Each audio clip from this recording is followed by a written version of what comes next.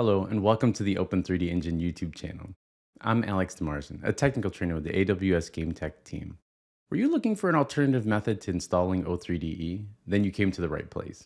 In this video, we'll take a look at installing O3DE from the O3DE installer. Now, one last point before we begin, and this is in consideration for the open source nature of O3DE.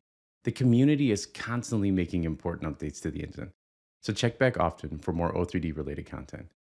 Thank you, and I hope you enjoy the video. The instructions here assume that you've met all hardware and software requirements as listed in the O3DE Systems Requirements page. If you need additional help configuring the required software, please visit the following link.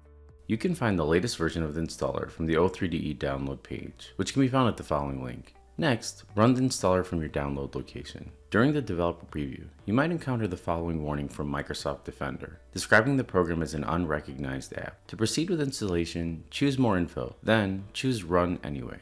Generally, you can find the default installation location on your hard drive. For me, my O3DE folder is contained on my C drive, and contained within the O3DE folder, there's a subfolder labeled with the O3DE version number.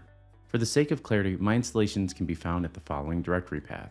If you'd like to change the installation location, choose the Options button. For now, let's click our Install button to start the installation process. During installation, the installer downloads additional packages as needed. The process can take some time depending on your internet connection speed. Note that additional windows might open and close during installation. Upon successful installation, the installer displays the message "Installation successfully completed." To open Project Manager, choose Launch. To exit the installer, choose Close. The installer creates the following two shortcuts on the desktop for common O3DE applications. First, we have the O3DE Editor, which is the central hub for O3DE's creative tools. To help you implement your project's goals, use Editor to place and group entities, add components, configure properties, and open supporting tools such as the Animation Editor and Script Canvas. Next, we have the O3DE Project Manager. Create and customize projects using the Project Manager tool. To add or remove functionality for your project, you can also enable or disable gems. For an introduction to either Project Manager or the Editor, please visit the O3DE website.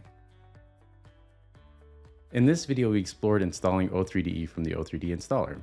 Stay tuned for future videos where we'll discuss more O3DE related content. Thank you for watching, and we'll see you next time.